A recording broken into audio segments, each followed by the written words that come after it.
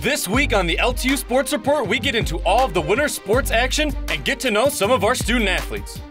We've got highlights from our women's lacrosse team taking on Benedictine. The NAIHA hockey team kicks off the WHAC Tournament playoffs, and we hit the courts for the men's volleyball tip of the week. Don't go anywhere because the LTU Sports Report starts right now.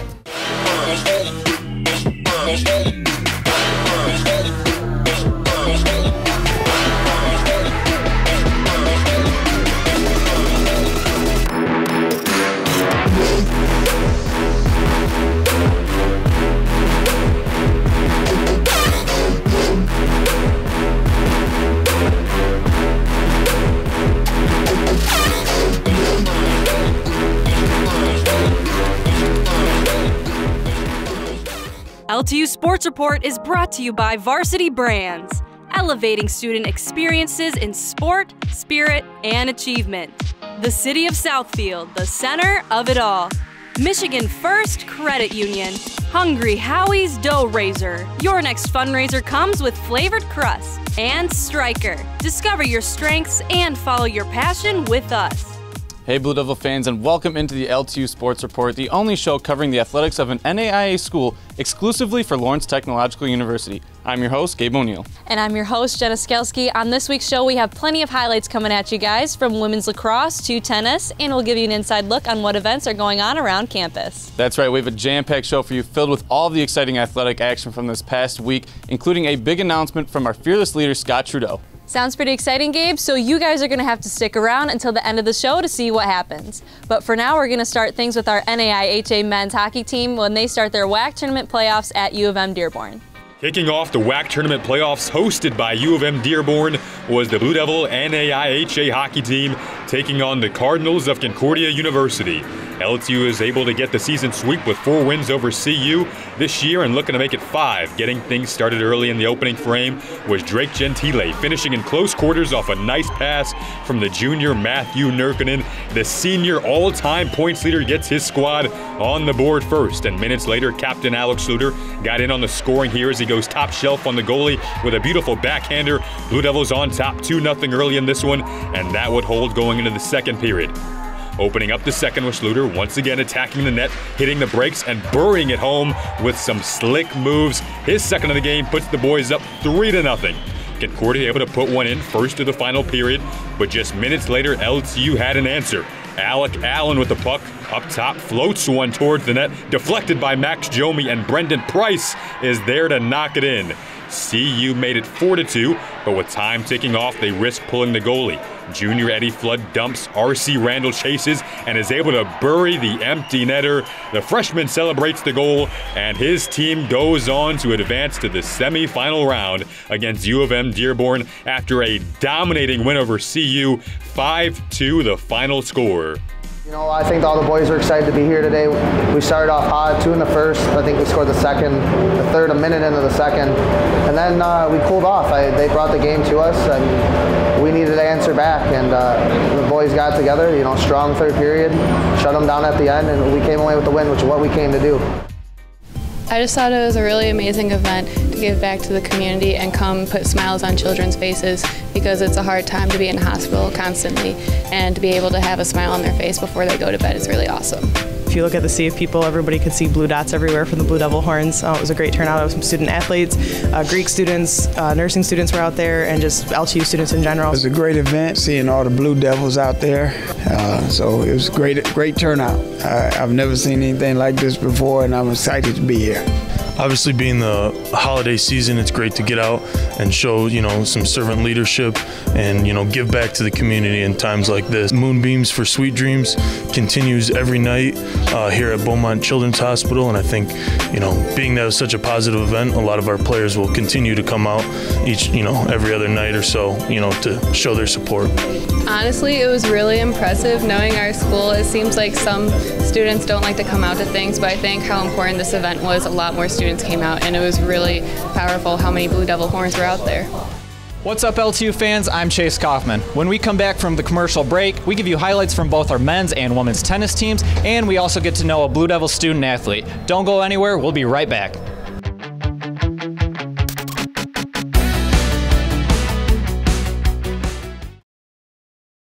Southfield truly is the ideal place to live, work, and play. Well, it's a very exciting time in the city of Southfield. Great neighborhoods, great city services, and Fortune 500 companies. Southfield has something for everyone. Recognized as Michigan's premier business address, home to world-class educational institutions, voted one of the nation's most livable metro area suburbs. Southfield is the center of it all.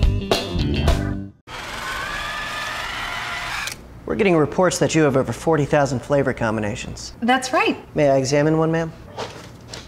Is this real cheese? 100% real mozzarella, officer. Explain this dough. Made fresh daily. I'm gonna have to confiscate this as evidence. Aren't you a mall cop? All units, someone's in the fountain. 10-4, Tiger on the prowl. Flavor fanatics will do anything for our one-of-a-kind flavored crust pizza with meal deals for every budget. Hungry? Howie's! FANUC America is the #1 supplier of robots, CNCs, and factory automation. Our certified automation training prepares students for high-tech careers and advanced manufacturing. Manufacturers use automation to maximize productivity.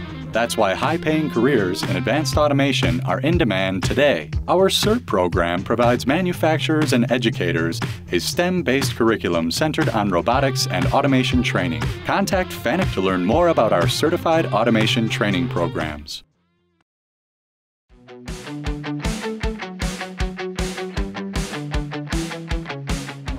After a tough non-conference schedule, the men's and women's tennis teams are ready for some WHAC competition. Let's see how both teams fared against the Cardinals of Concordia University. It's a good win in that it's a conference win.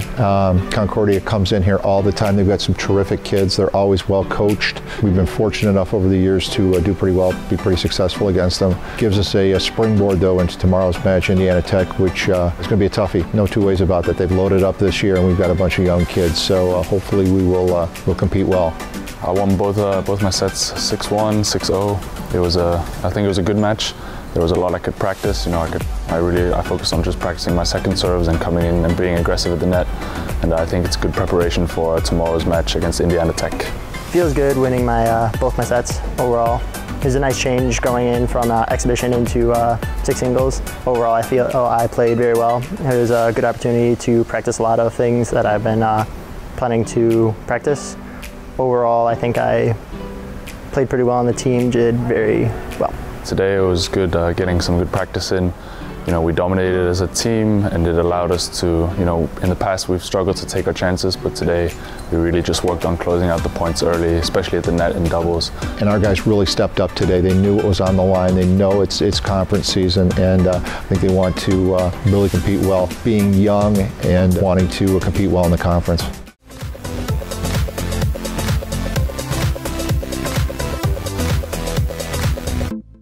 Hi, my name is Caitlin Smith. I play for the LTU women's basketball team and my major is nursing. My favorite movie is Step Brothers because it's super funny. I love comedies. My favorite athlete would have to be Kobe Bryant because he's a good basketball player. My favorite musical artist, it has to be Drake. No matter what the mood is, you can always listen to him. So my favorite TV show is The Office because it's super funny and Dwight is my favorite character. My favorite vacation spot is anywhere warm, so Florida or California, and I just love going to the beach. Overall, our team served really well. We had some great poaches at the net in the doubles matches, which gave us the 2-0 lead after the doubles. And then the singles, we were just overall a stronger team today, and we were more powerful with our shots. Today I did very well with serving and coming up to the net and just being stronger than my opponent. Today I served really well and had some great returns. This week we had a match yesterday and we had a match today, so those were 2 conference matches leading up to spring break, and we won both of those. And now next week we have 4 matches. So. Well, we had 2 matches this week in our conference. We had a couple other matches before that we played very well in. Just having those in our back pocket going down there. We know we're going to play some tough teams down there, but we're looking forward to the trip and putting our skills to the test. Our team did very well with just being a unit. We've had a lot of injuries lately and people being sick, but all coming back, and we just pushed through it together. And we were really supportive of each other, and that's something, even more than winning, it's more important that we're a team, and we did very well with that today. Hi everybody, I'm Jason Ross Jr. When we come back, we'll have highlights of our women's lacrosse team taking on Benedictine College, and we'll take you inside the exciting NAIHA football helmet wars, so don't go anywhere.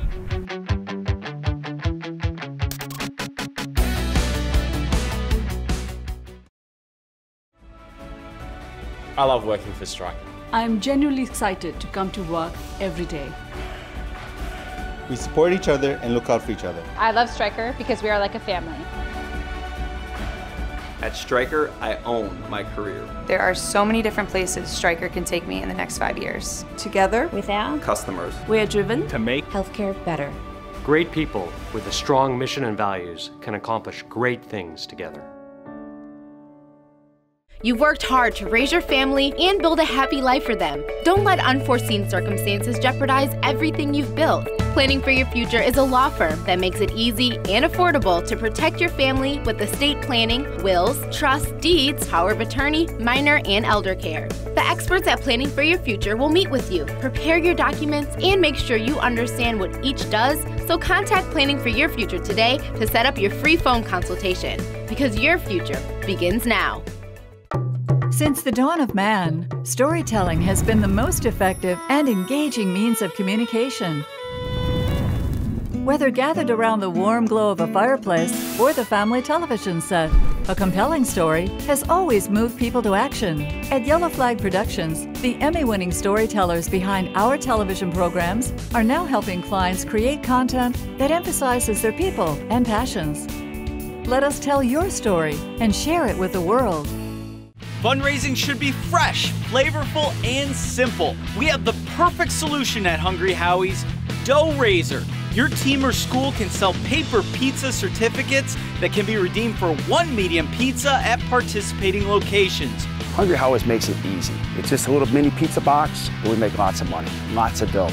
Go to doughraiser.com to learn more and sign up. Your next fundraiser comes with flavored crust. Welcome to Hungry Howie's Dough Raiser.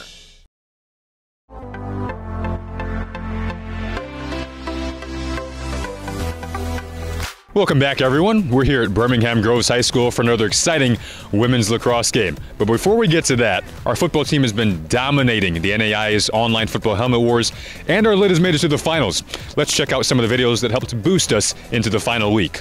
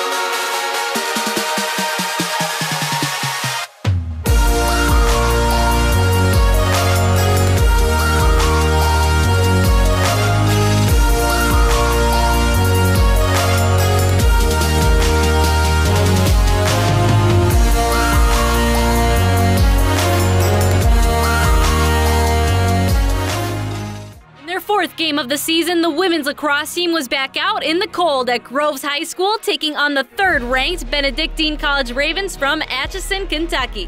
Early stages of the first half with LTU down by 1. Junior Anna Gagnon from behind the net looks to set up the offense. She finds freshman Ashley Sherry, who lets off a low-angle shot that finds the back of the net. Blue Devils tie it up 1-1. Not much later with the game still tied. The ladies do a good job of clearing the ball downfield as Katie Waits speeds into the Raven zone and feeds Sherry in front of the net, who buries her second on the day despite taking a big hit. She would finish with 3 goals on the day, and LTU takes their first lead of the game.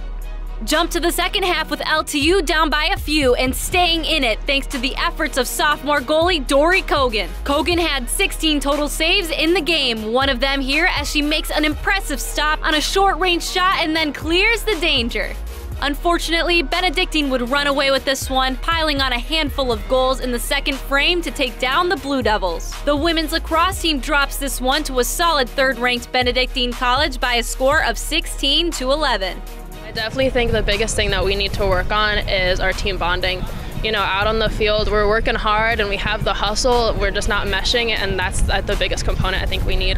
They get up or they score a couple goals and we can almost start to panic, and it's like we're in the game still, and It's almost like we let them control things versus us just coming out. I mean, we have the talent. We've shown it. We've been up. We just can't hold on. And unfortunately, some injuries are really hurting us right now. And we just don't have the depth, so they are getting pretty tired.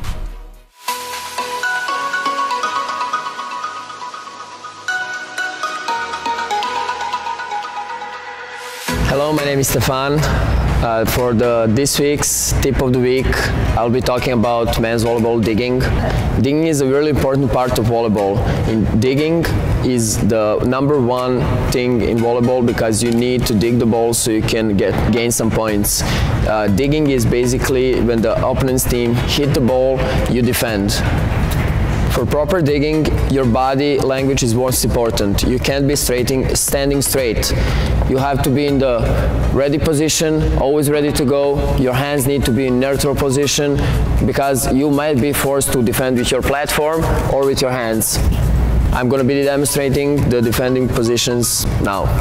Hey everyone, I'm Sarah Davis. Coming up on the LTU Sports Report, our men's volleyball team is back in action against the Grey Wolves from Lourdes University. And we get to catch up with Athletic Director Scott Trudeau for a pretty big announcement. Stay tuned.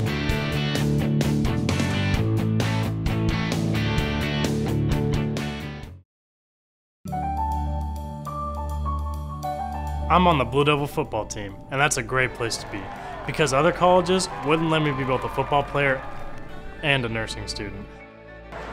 And just because I'm a dog on the field doesn't mean I can't take care of people. And man, do I love people. The small class size at LTU give me awesome access to my nursing professors. Lawrence Tech, where Blue Devils dare. Are you stuck in your job? Getting frustrated playing the waiting game for the next opportunity to advance your career? Let Blue Chip Talent help. As an award-winning talent acquisition company, our specialty is matching candidates with careers in IT and engineering. At Blue Chip Talent, we take a laser-focused approach to reaching your career goals. We have access to jobs you won't find anywhere else to help advance your career faster and easier. Plus, we take care of you. Employees receive industry-leading benefits and competitive perks. Don't waste another minute worrying because we are ridiculously good at advancing careers. Southfield truly is the ideal place to live, work, and play. Well, it's a very exciting time in the city of Southfield. Great neighborhoods, great city services, and Fortune 500 companies. Southfield has something for everyone. Recognized as Michigan's premier business address, home to world-class educational institutions, voted one of the nation's most livable metro area suburbs. Southfield is the center of it all.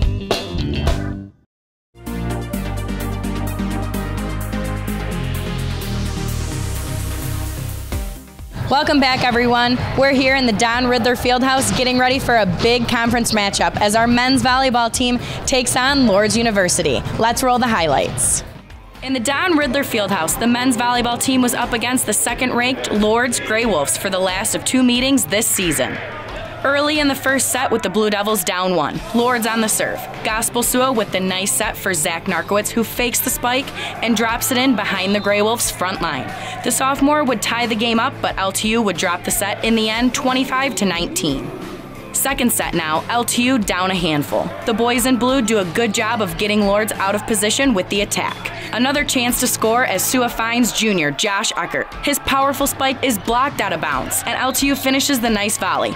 Unfortunately, the Grey Wolves would take the set 25-16. Now, late in the third set at 22 apiece, Calvin Ooms and Sua play a little give and go here as the freshman digs and then puts it down with authority. Sua had a team high of 30 assists and Ooms with a team high of 12 kills to help take the third set. Another close game in the fourth set. Game point 25-24 for the Grey Wolves, and their defense would stay tall here, stuffing Ooms' spike to take the win overall. Lourdes takes the match 3-1, but an impressive battle for the up-and-coming Blue Devils volleyball team. So again, I think we executed at a higher level than we have in the past when we played them, and then we were ready to swing back. Right? So normally when you meet a team as successful as Lourdes, you get intimidated, they work on a lot of things and they start scoring points in bunches and you just fold. So today we were able to stop a lot of the runs. Taking a set off them is a positive, huge positive. I don't think anybody had us taking a set off them because we've been up and down with pieces and parts of our lineup.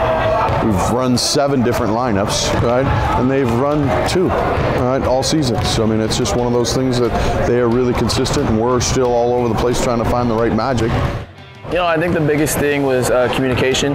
Making our serves was a big thing. You know, we got a couple runs, you know. We were up by 6, then we let them get in. But I think the biggest thing was communication and making our serves. I mean, it says that we can be with the best, you know. They're number 2, they're really good. But it just showed that with hard work and dedication, we can come out and, you know, perform on a high level.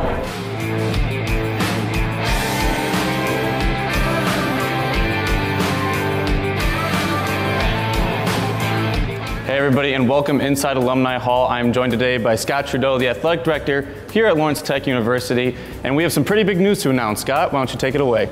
Yeah, so we're announcing the launch of a track and field team here at Lawrence Tech, our newest and latest greatest sport.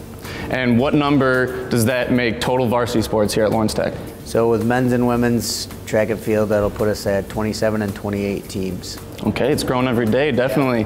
Can you just tell us a little bit about the coaching search process? If that's not the first step, it's definitely 1 or 2, so kind of just give us a little bit on that. Yeah, so what we did was we looked internally first and foremost, and found quite a few qualified guys that were interested in the position, and it just made most sense to us right now because we're kind of rolling it out in a 2-year phase. So we just utilized our cross-country guy to do the long-distance runners, Coach Davis from our football staff to work with a lot of the field events, and then Coach Lightfoot from our basketball staff to do the sprinting events. So it just made sense for us. They're going to be basically recruiting for 1.5 years before we actually compete. So these guys are good at recruiting, so it was kind of a no-brainer for us to go with these 3. Definitely, and like you said, head coach Eric Green, who's also with us today, is going to be helping lead the charge on the track and field events. And so coach, just to really get into it with you, how does this affect you as a cross-country coach transitioning to track and field as well? How does that help in the recruiting process? Well, it's helped tremendously for me for next year because I already have 6 or 7 kids that are coming, and half of them, with them hearing that we were going to have track and field, basically helped in the commitment process that they're able to do both sports instead of just one. Having track's really going to benefit us in cross country in the long run. Just real quickly to get into it, you have started the new football program. You were with it from the start a couple years ago. How do you think that is going to help you in creating this new track and field team? I'm going to try and stick to similar guidelines that have brought me success so far for football. You know, just stick to that, stick to your guns. Find engineers, find high academic kids who want a great education, know that they're going to be paid after they get done and graduate, and you know that they'll have a job waiting for them by the time their journey's all finished. So for me, it's a no-brainer. If you want engineering, this is the place to be. And you know, I really believe strongly in this school and this program, and I think we're going to do nothing but keep climbing. So. Coach Light, how do you see the transition from players who are already locked into one sport, such as basketball, to maybe possibly also competing in track and field? Are you going to be a little skeptical about maybe some of your starting players wanting to run in an event, or are you going to be encouraging of it? Well, I really hope that a lot of our players take advantage of the opportunity, but I think it's great for athletes to play dual sport. For our guys, and I know for a lot of football guys, a lot of the training is very similar, and it'll help a lot of our guys stay in shape and stay fit over the off season, and add some explosion and add some quickness to what they already can do.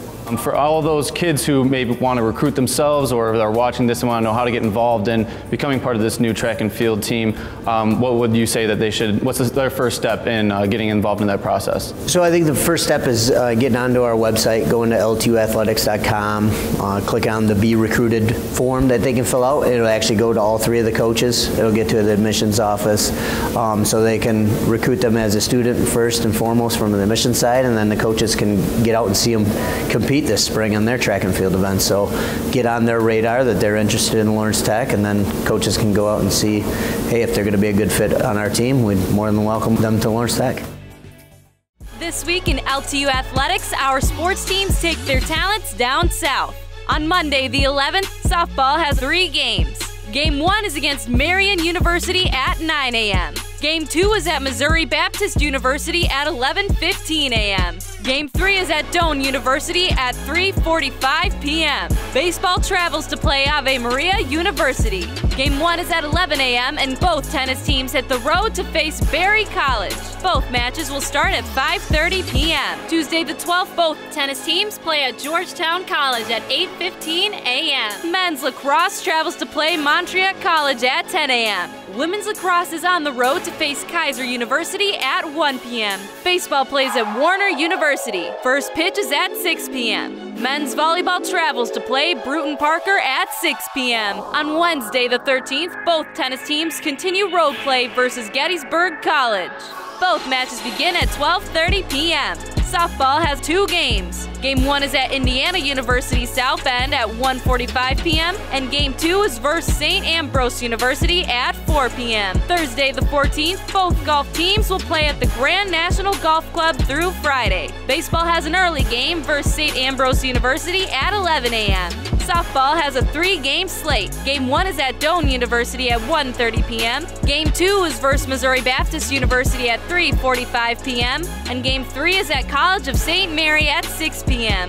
Men's lacrosse continues their road trip playing Cumberland's at 3 p.m. Friday the 15th, softball has 2 games. Game 1 is at St. Mary of the Woods College at 9 a.m. Game 2 is at Indian University South Bend at 11:15 a.m. Men's volleyball has a doubleheader. Game 1 is at Bluefield College at 11 a.m. and Game 2 is at Reinhardt University at 1 p.m. Men's tennis travels to play Thomas More College at 12 p.m. Baseball has back-to-back games. Visit our website to find out who we play. Wrapping up a very busy week, baseball travels to Aquinas for a 10 a.m. game. Women's lacrosse travels to Ave Maria University for a 1 p.m. game, and men's lacrosse is at Kaiser University. That's all we have for you this week on the LTU Sports Report. Coming up next week, we get in all the exciting spring break sports action from our teams competing all over the country. For more action from Lawrence Tech Sports, be sure to follow LT Athletics on all social media platforms for daily updates, stories, and highlights at LTU Athletics. And don't forget to join us next week right here on Fox Sports Detroit at 4:30 every Monday. And until then, I'm Gabe O'Neill. And I'm Jenna Skelski, and we'll see you guys next week. LTU Sports Report is brought to you by Varsity Brands, elevating student experiences in sport, spirit, and achievement. The City of Southfield, the center of it all. Michigan First Credit Union. Hungry Howie's Dough Raiser. Your next fundraiser comes with flavored crust. And Stryker. Discover your strengths and follow your passion with us.